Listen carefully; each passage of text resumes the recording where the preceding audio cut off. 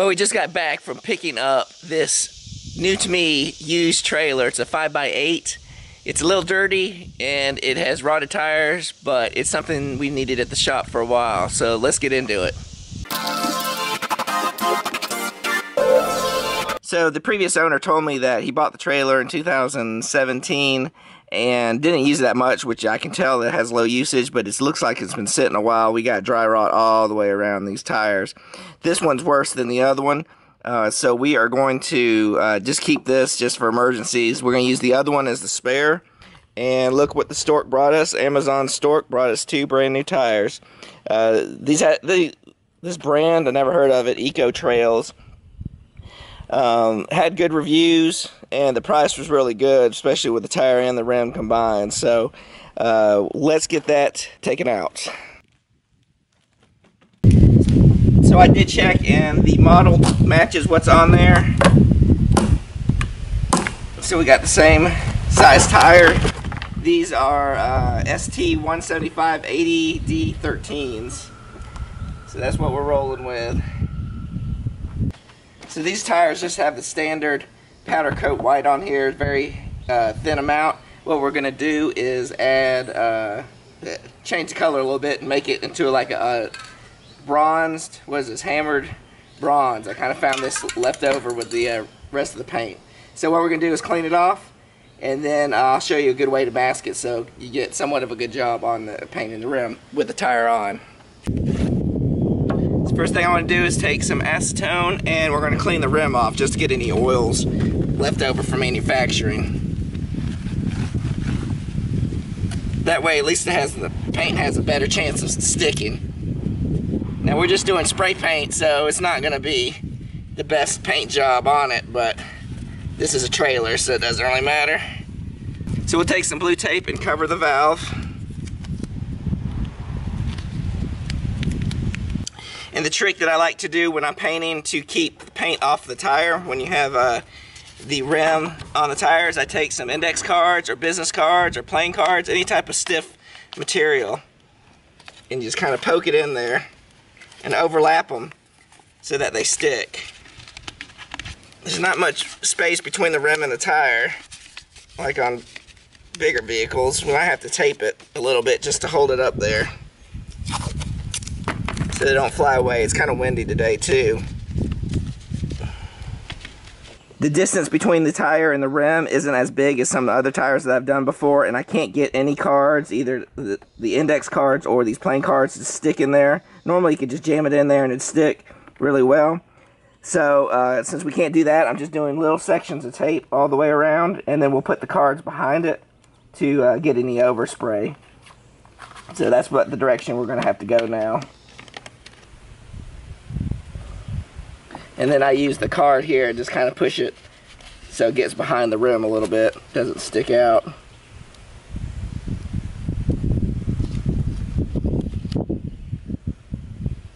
Yeah, there you go, it's going much faster on this.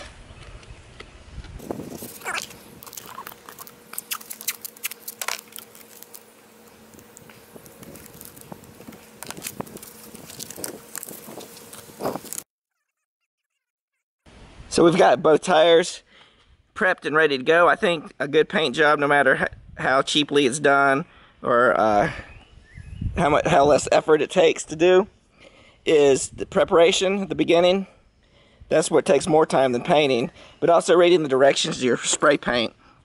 This particular company, a lot of people have complaints about different companies. This one in particular, you got to read the directions. It says you need to recoat within 1 hour or after 48. So if it's an hour and a half or 2 hours after and you think, oh, I need to put another coat on it or I forgot, then don't do it, because it's going to crinkle your paint. You're going to have to strip it all the way back down. Wait for the full 2 days, even 3 days before I'd put another coat on. So that's the limitations of using these type of paints. There are other type of spray cans paints that do better and are more forgiving, but if you read directions and know how to use it, then I think you'll get a good coat out of any spray paint. Just know how to use it. That's what it's just experience. Alright, let's get set up and we will start the paint.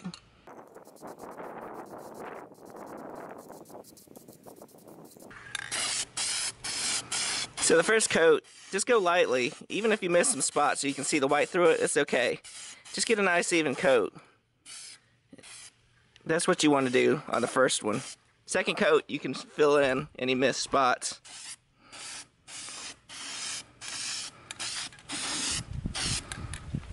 But just keep it light.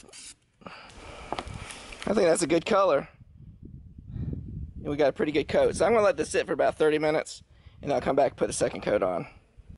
So it's been 15 minutes and the can says it will be dry to touch in about 15 minutes, which it is. So, and it's right now, it's Georgia hot humidity. It's probably like 80 and it's humid. And I think it's been out in the sun. That helps dry it quicker. So let's go ahead and I'm gonna put a second coat on here, and then that will be it for painting the wheels, and then we'll get them installed after probably 24 hours.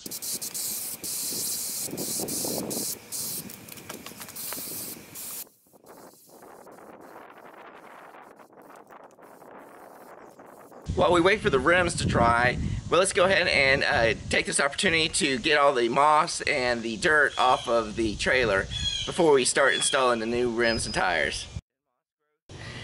Since the trailer had been sitting for many years, you could see that there's a lot of growth of moss and dirt on the frame. So I think what we're going to do is get out the pressure washer, use one of my favorite tools, the soap cannon, and see if we can get this done without scrubbing.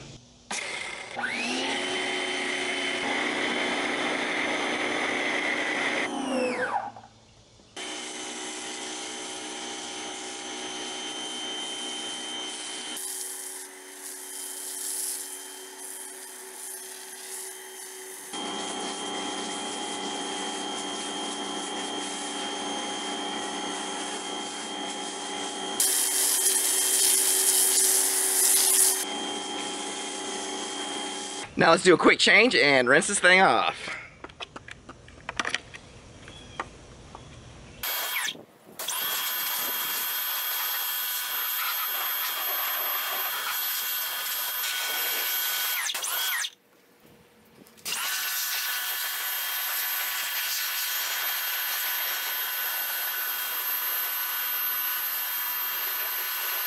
So when I'm doing smaller jobs and I don't want to pull out the gas powered pressure washer, I just pull out the cheap little electric 1600 max PSI pressure washer, and it does just well cleaning stuff like this.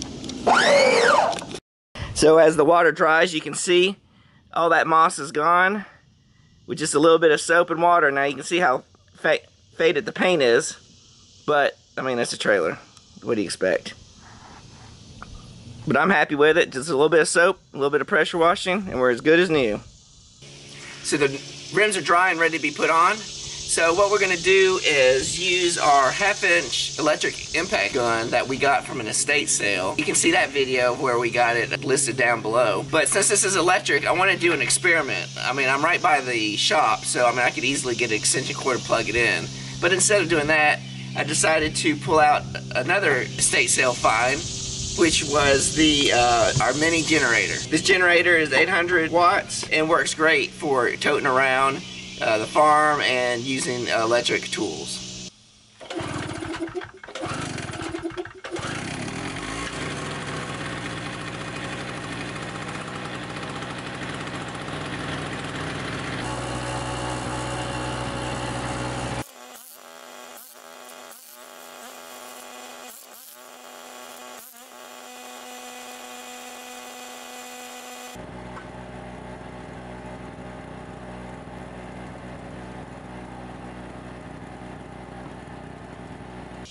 We've got the wheel onto the axle with the lug nuts hand tight. We lowered it down, and now we are going to set the torque specs from the manufacturer. It goes from 55 to 75.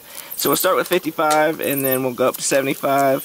That's 75 foot-pounds, and then we should be good to go. Alright, we've got both tires on. They're torqued to spec, and we've actually got an extra tire too that we can use as a spare. We just have to create a holder that we will mount to the tongue in a future date. Well, for our experiment of the electric impact wrench and the generator, the definitely proved to be successful and will be good for any backcountry repairs that need to be done. I know this isn't as light as using a battery-powered tool, but I think it would be a little bit more efficient because you don't have to charge up batteries. You just turn it on and go. I think for now our shop trailer is roadworthy and good to go. We'll definitely use it in many projects to come. So remember the ABCs of making. Always be creating. Till next time.